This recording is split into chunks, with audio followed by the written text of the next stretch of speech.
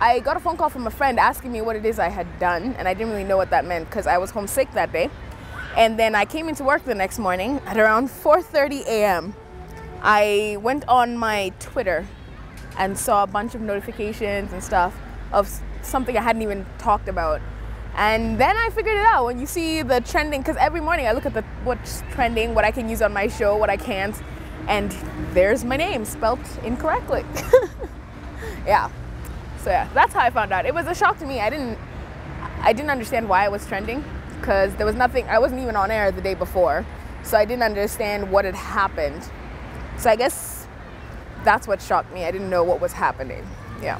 Did you go through the tweets? I originally, when I found out I was trending, I clicked on the link and I saw what was going on. But then after that, I didn't read the tweets. I didn't think I needed to read the tweets. It's too much negative energy and I don't have time for that. Have you ever been through such a thing before? No. Bullying has always been something that has happened to other people to me. And this was, I think, the worst form because it's people I don't know, who don't know me, who've never seen me, who don't know what I'm about, and just making snap judgments. And the worst part is choosing one horrible picture and then going with it. But you know, I've never been bullied. Bullying is things you read about. Other people get bullied. It was very weird. Yeah. So what happened next? What emotions went through your head? Well, at first, I was confused. To be honest, I was confused. There was nothing else going through my head except confusion. And then after, it was a little bit of anger. Anger that these people don't know me. How can they make such judgments? It was not even, I didn't feel sorry for myself at one point because I know who I am. I know what I stand for. I know the kind of person I am. I know the things I'm self-conscious about and the things I'm not. And I'm a girl. Every girl is self-conscious about the way she looks, whether she is Giselle Bundchen or, you know, whoever else. So it was just weird that a bunch of strangers would be so critical of something they have no idea about. And so it was more anger at that I wish they would have targeted something to do with my character. Then at least I would understand because I was being a bitch, sawa. But, you know, it was just awkward. Yeah, before we started, you said you called your mom and you talked to her about it. I have a very strong support system. And I am so blessed in that sense. I have parents who are supportive 100%. No matter what I decide to do, they will be there. And my parents, I'm 24, they still fight my battles, whether I like it or not. I have, you know, friends and family and my sister and my brother who are amazing.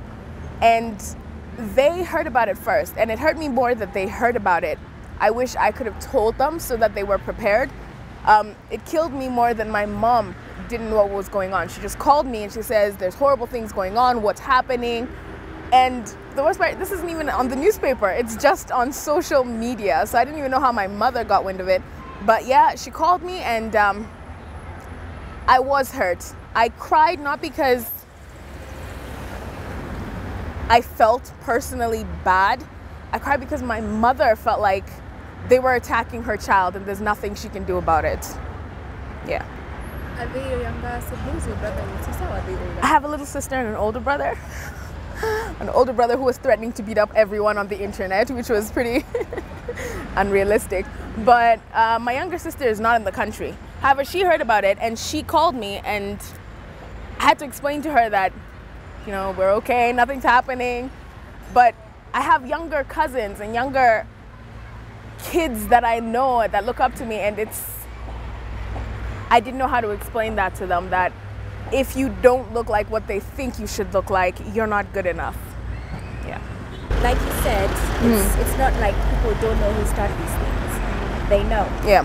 So what would you like to be done about it? Because it's not going to stop with you. Yeah, of course. I think, yeah, there's a group of people, everyone knows these are the people who start these. With every single person who's been through this online, and I know they target random people.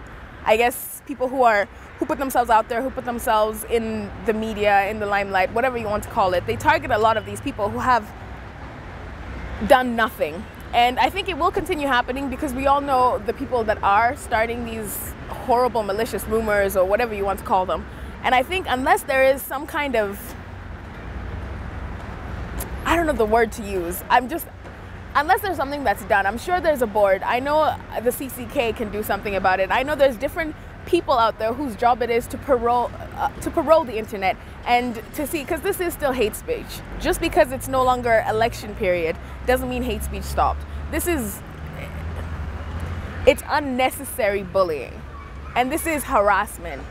But that's just me. I think there's more that can be done because I'm not the only one who's gone through this, and I definitely will not be the last. And I don't think of myself as a victim. That's the one thing. I don't think of myself as a victim. I'm just afraid that another person will come along and hurt somebody even more, and they won't be able to get out of it and feel nothing like I did. Yeah. Maybe last question. Now, we've had many people, like you said, being picked up on things that they can't change about themselves. Yeah. Maybe things that are physical, things that... Actually, it's mostly things that are physical, and you are one of the victims. And like you said, most of us women, even the skinniest woman, has something that she's uncomfortable with in terms of her body. Are you comfortable with your body? I've always been comfortable in my body. And just like I said, when I finally responded to it, a lot of people said, don't respond to it. I felt like I had to because, yeah. It's not a secret that I'm a big girl. I've never hidden myself. I mean, I'm doing music and I have a video out there where I'm in the video. I've done tons of things in different media outlets where I'm there. So I put myself out there, and I love the person I'm becoming, and I'm learning to love myself slowly every single day, just like any other person out there. And for me to accept myself, it took something bigger than just somebody keep telling me I'm good enough. It was me accepting that I am good enough. And so a few people taking jabs at me because they're insecure, it doesn't change how I feel about myself. And I hope that whoever else this happens to next, or whoever else it has happened to, will come out of this the same way. Because yes, it hurt my feelings. A, they spelled my name wrong. B, that they were just random bullies and hiding behind faceless pseudonyms that they feel like they can't be touched.